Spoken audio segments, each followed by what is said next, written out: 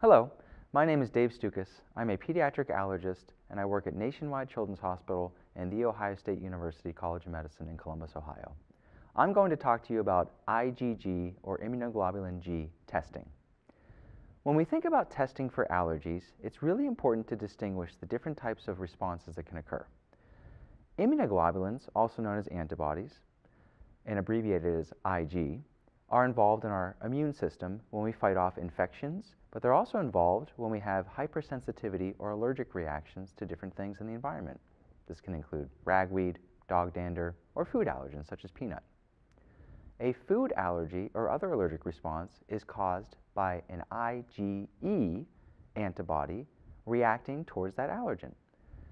When bodies make IgE and it's bound to the allergy cells throughout the body, when that allergen is encountered in real life, the IgE unlocks those allergy cells and releases the contents which cause all the characteristic symptoms of an allergic reaction. If you have a food allergy, it can cause rapid onset hives, itching, swelling, rash, vomiting, wheezing, what we call anaphylaxis. Other immunoglobulins are involved in fighting off infections. IgA is an antibody that lives on the surface of our mucous membranes, inside our sinus cavities and lungs, and it helps protect our respiratory tract as sort of a first line of defense. IgM is the initial antibody or immunoglobulin that's formed as we encounter infection or vaccines for the first time. And then lastly, IgG is the workhorse antibody. IgG is the soldier, it's the memory antibody. This is what gets called into the fight when we fight off an infection. So if we vaccinate somebody towards something like influenza, their body initially forms an IgM antibody, and a couple of weeks later it mounts an IgG response.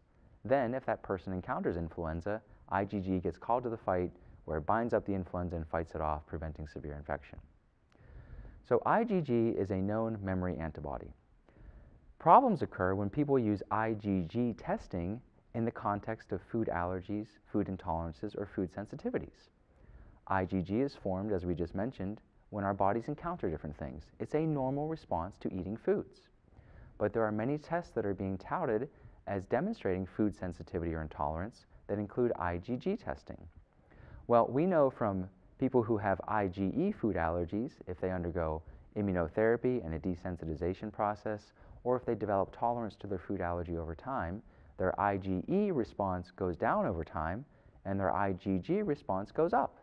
So as the allergy goes away and they develop tolerance, they form more IgG.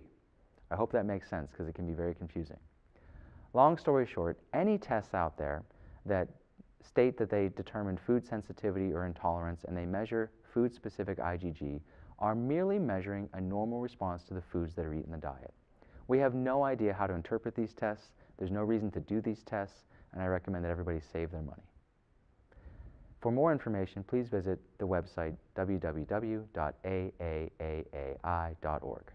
Thank you.